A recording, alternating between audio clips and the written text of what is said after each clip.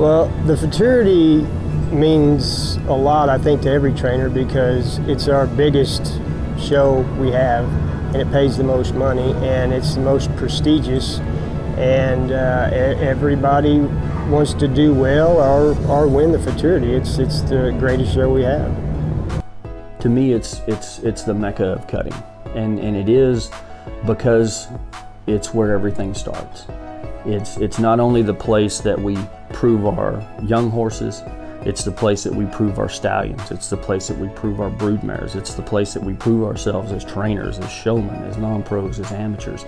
It sets the stage for the rest of the things that you can do in the following years and the subsequent years after that. So a successful Futurity and a successful showing there can really set out to put you in a path to win a lot of money, to really create your own future after that event.